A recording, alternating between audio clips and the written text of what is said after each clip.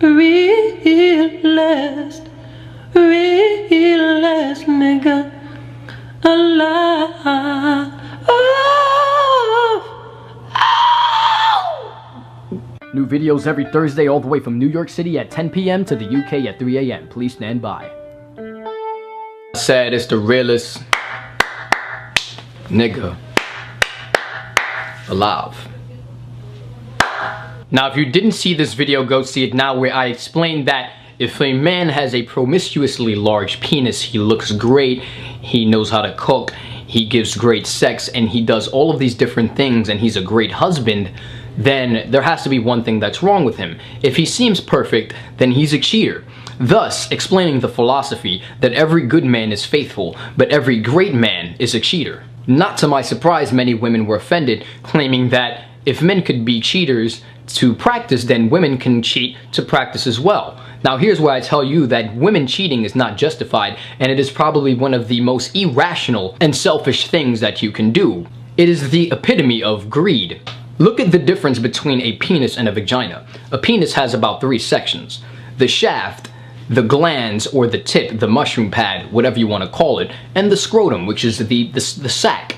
Now look at the vagina. It has many layers. It has the outer labia, the inner labia. There's a G spot, a C spot, an A spot, you know, the clitoris. All of these different layers to a woman. So thus, it is very, very hard to figure out how to please a woman. So a man must go out and cheat with various different women to increase his versatility. So many different layers to a woman, both physically and emotionally, for men to understand. So in order for a man to perfect his craft at pleasing his women, he has to go and find other women to practice on. This way, we don't feel insecure. We have, you know, female friends that we can just have sex with, we practice on, we don't have to answer to them, it does not have to be good to them, because at the end of the day, they're not our wife. If we're not eating it right, our friend is not gonna, you know, hold our feelings into consideration. They're just gonna say, listen man, that shit was whack. You need to step your tongue game up there. You're not hitting the right angles down there. Your wife is not gonna like this shit. I'm gonna tell you because your wife is not. Your wife is gonna be like, yeah, it was beautiful, baby. It was so great. But at the end of the day, your wife is gonna lie to you. When you don't cheat on your wife is gonna be sitting here lying to your face, talking about you giving her great sex. And then you're gonna wonder why she left you out of nowhere, when all along it was just the sex. 50% of marriages end in divorces, and a great percentage of that is due to having bad sex.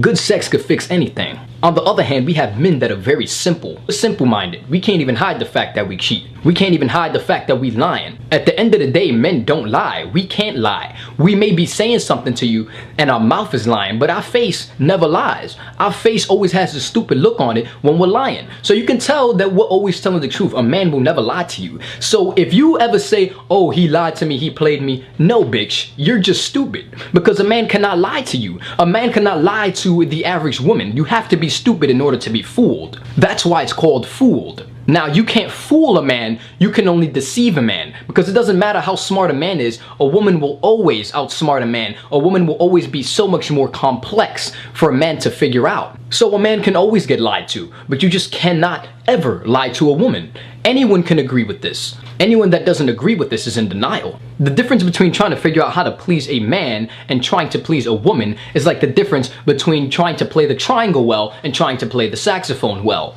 When you play the triangle, you hit it once, ding, has a nice resonating sound, beautiful sound at the first touch. The same way you touch a man's penis and it gets hard, automatically. You beat it off, up and down movements, lateral movements, that's all. And it will come. What woman can't make a man come? Easy. Now you have the saxophone where you have to position your mouth in a certain way. If you just put your mouth on it and just blow, it'll go, ah, ah. Why would you ever want to hear that? That is not a pleasant noise. That is pain. That is a painful noise. You want that. In order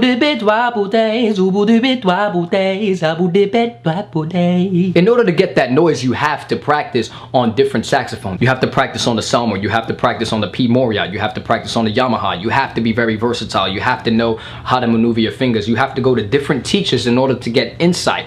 You know, I'm gonna stick by that metaphor of music because it goes hand in hand. It is so easy to play a triangle. Think about how many women look up how to give a hand job. Now think about how many men look up online how to give a nice fingering that will make a woman come. Who the hell doesn't know how to give a hand job? Who doesn't know how to make a man come? By show of hands. Even a man knows how to make himself come. There are women out there that don't even know how to make themselves come. That proves the complexity of women and that men have to practice. Who the fuck is calling my house? Hello? Yeah. Is there $1 billion involved? No? Not interested, sorry.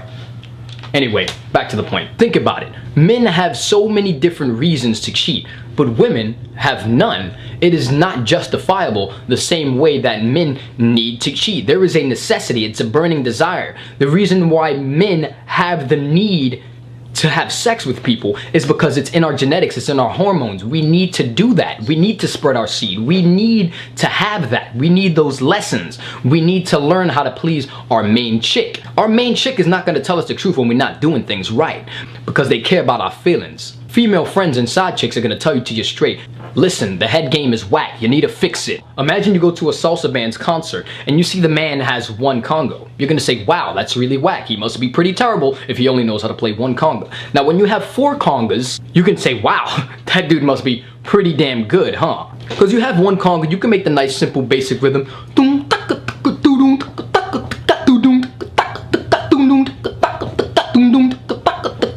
But it's starting to get boring, right? It's getting annoying.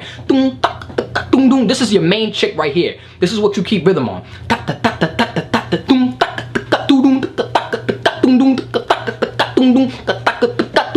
But eventually, you're gonna hit that.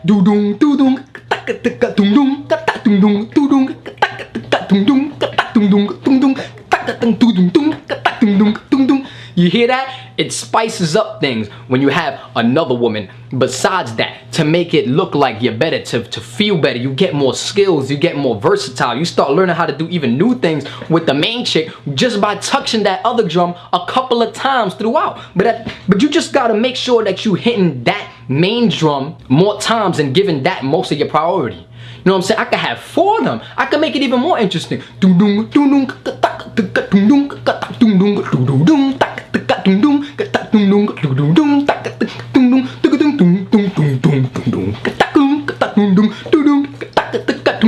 Now if I start to get ahead of myself and I start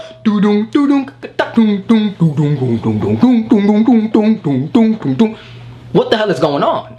You understand what I'm saying?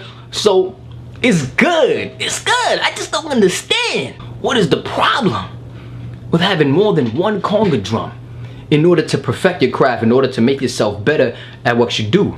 You gotta know how to hit it right. You gotta know how to tap it right. You gotta know how to tap the right spots. But if you're just playing on that one conga drum, you're not gonna learn how to appreciate that one conga drum until you start tapping them other drums. Start hearing those other tones. Do-dum, dum-dum, tap, ka-tum, tum, tum, tum, tum, tum, tum, tum, tap, ka-tum, tum, tum, tum, tum, tum, tum, tum, tum, tap, tum, tum, tum, tum, tum, tap, tum, tum, do-do-dum, do-do-dum,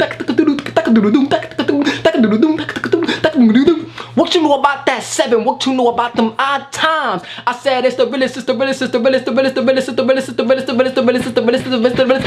What you know about them prime times? The realest nigga, the realest nigga, the realest nigga, the realest nigga alive, realest nigga, realest nigga, realest nigga, realest nigga, realest nigga alive.